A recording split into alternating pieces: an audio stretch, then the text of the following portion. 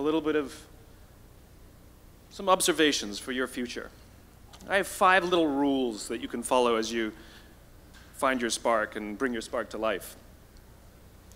The first is to go after the things that you want. Let me tell you a story. So a friend of mine and I, we went for a run in Central Park. The Roadrunners organization, on the weekends, they host races. And it's very common at the end of the race, they'll have a sponsor who will give away something, apples or bagels or something. And on this particular day, when we got to the end of the run, there were some free bagels. And they had picnic tables set up, and on one side was a group of volunteers. On the table were boxes of bagels, and on the other side was a long line of runners waiting to get their free bagel. So I said to my friend, let's get a bagel. And he looked at me and said, the line's too long. And I said, free bagel. And he said, I don't want to wait in line. And I was like, free bagel. And he says, nah, it's too long. And that's when I realized that there's 2 ways to see the world. Some people see the thing that they want, and some people see the thing that prevents them from getting the thing that they want. I could only see the bagels. He could only see the line. And so I walked up to the line. I leaned in between 2 people, put my hand in the box, and pulled out 2 bagels. And no one got mad at me. Because the rule is, you can go after whatever you want. You just cannot deny anyone else to go after whatever they want. Now, I had to sacrifice choice. I didn't get to choose which bagel I got. I got whatever I pulled out. But I didn't have to wait in line. So the point is you don't have to wait in line. You don't have to do it the way everybody else has done it. You can do it your way. You can break the rules. You just can't get in the way of somebody else getting what they want. That's rule number 1. Rule number 2. I like this one. In the 18th century, there was something that spread across Europe and eventually made its way to America called puerperal fever, also known as the Black Death of childbed. Basically what was happening is women were giving birth and they would die within 48 hours after giving birth. This Black Death of childbirth was the ravage of Europe, and it got worse and worse and worse over the course of over a century. In some hospitals, it was as high as 70% of women who gave birth who would die as a result of giving birth. But this was the Renaissance. This was the time of empirical data and science, and we had thrown away things like tradition and mysticism. These were men of science. These were doctors. And these doctors and men of science wanted to study and try and find the reason for this Black Death of childbed, and so they got to work studying, and they would study the corpses of the women who had died. And in the morning they would conduct autopsies, and then in the afternoon they would go and deliver babies and finish their rounds. And it wasn't until somewhere in the mid-1800s that Dr. Oliver Wendell Holmes, father of Supreme Court Justice Oliver Wendell Holmes, realized that all of these doctors who were conducting autopsies in the morning weren't washing their hands before they delivered babies in the afternoon. And he pointed it out and said, guys, you're the problem. And they ignored him and called him crazy for 30 years. Until finally somebody realized that if they simply washed their hands, it would go away. And that's exactly what happened. When they started sterilizing their instruments and washing their hands, the Black Death of childbed disappeared. My point is, the lesson here is, sometimes you're the problem. We've seen this happen all too recently with our new men of science and empirical studiers and these men of finance who are smarter than the rest of us until the thing collapsed. And they blamed everything else except themselves. And my point is take accountability for your actions. You can take all the credit in the world for the things that you do right, as long as you also take responsibility for the things you do wrong. It must be a balanced equation. You don't get it one way and not the other. You get to take credit when you also take accountability. That's lesson 2. Lesson 3, take care of each other. The United States Navy SEALs are perhaps the most elite warriors in the world. And one of the SEALs was asked, who makes it through the selection process? Who is able to become a SEAL? And his answer was, I can't tell you the kind of person that becomes a SEAL. I can't tell you the kind of person that makes it through BUD/S. But I can tell you the kind of people who don't become SEALs. He says the guys that show up with huge, bulging muscles, covered in tattoos, who want to prove to the world how tough they are, none of them make it through. He said the preening leaders who like to delegate all their responsibility and never do anything themselves, none of them make it through. He said the star college athletes who've never really been tested to the core of their being, none of them make it through. He says some of the guys that make it through are skinny and scrawny. He said some of the guys that make it through, you will see them shivering out of fear.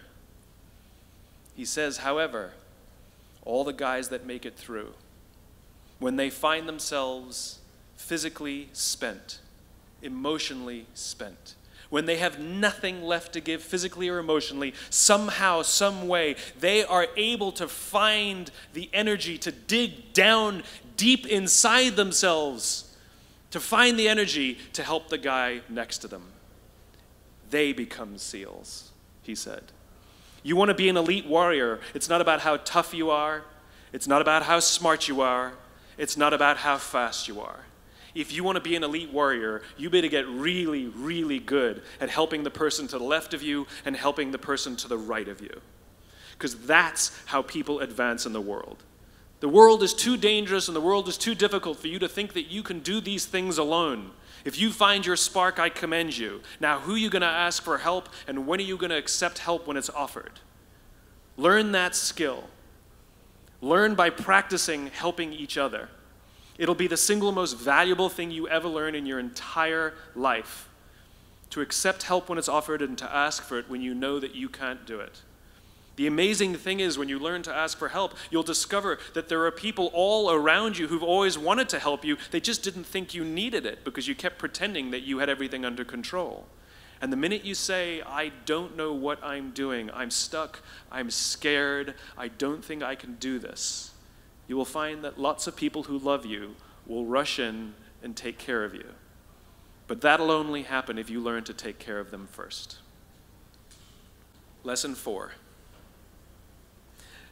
Nelson Mandela is a particularly special case study in the leadership world because he is universally regarded as a great leader. You can take other personalities, and depending on the nation you go to, we have different opinions about other personalities. But Nelson Mandela, across the world, is universally regarded as a great leader. He was actually the son of a tribal chief.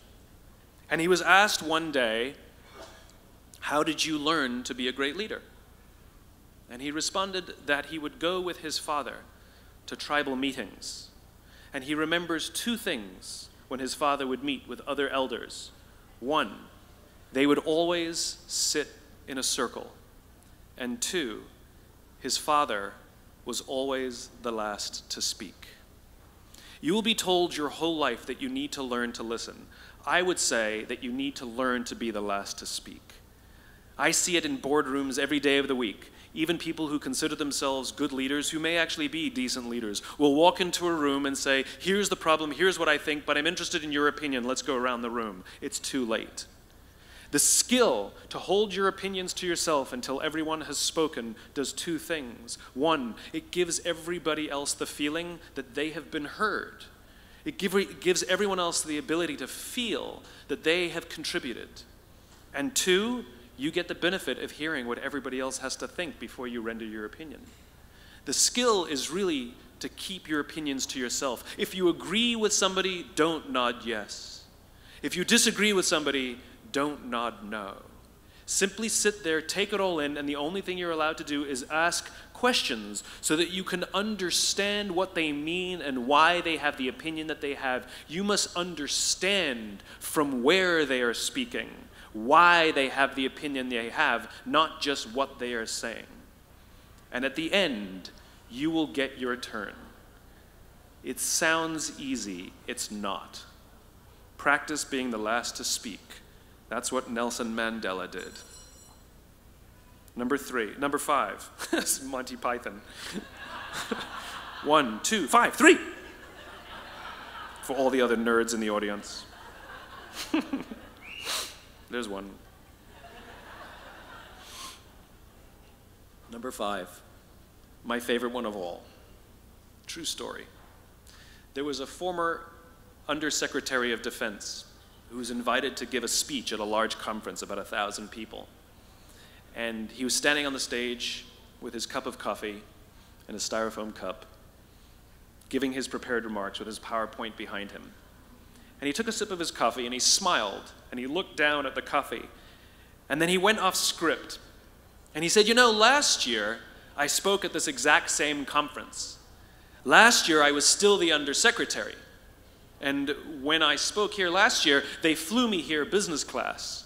And when I arrived at the airport, there was somebody waiting for me to take me to my hotel. And they took me to my hotel and they had already checked me in and they just took me up to my room. And the next morning I came downstairs and there was someone waiting in the lobby to greet me and they drove me to this here same venue. They took me through the back entrance and took me into the green room and handed me a cup of coffee in a beautiful ceramic cup. He says, I'm no longer the undersecretary. I flew here coach. I took a taxi to my hotel and I checked myself in. When I came down the lobby this morning, I took another taxi to this venue. I came in the front door and found my way backstage, and when I asked someone, do you have any coffee, he pointed to the coffee machine in the corner, and I poured myself a cup of coffee into this here styrofoam cup. He says the lesson is, the ceramic cup was never meant for me. It was meant for the position I held. I deserve a styrofoam cup. Remember this. As you gain fame, as you gain fortune, as you gain position and seniority, people will treat you better. They will hold doors open for you. They will get you a cup of tea and coffee without you even asking. They will call you sir and ma'am, and they will give you stuff. None of that stuff is meant for you. That stuff is meant for the position you hold. It is meant for the level that you have achieved of leader or success or whatever you want to call it. But you will always deserve a styrofoam cup. Remember that. Remember that lesson of humility and gratitude. You can accept all the free stuff. You can accept all the perks. Absolutely, you can enjoy them. But just be grateful for them and know that they're not for you. I remember getting off the Acela. I took the Acela from New York to Washington, D.C. And I got off the train like everybody else. And I was walking down the platform like everyone else. And I walked past General Norty Schwartz, who used to be the Chief of Staff of the United States Air Force, the head of the Air Force. And here I did, you see a guy in a suit schlepping his own suitcase down the platform just like me. And just a couple months ago, he was flying on private jets and he had an entourage and other people carried his luggage. But he no longer held the position. And so now he got to drag his own suitcase. And never did it sort of remind me more that none of us deserve the perks that we get. We all deserve a styrofoam cup.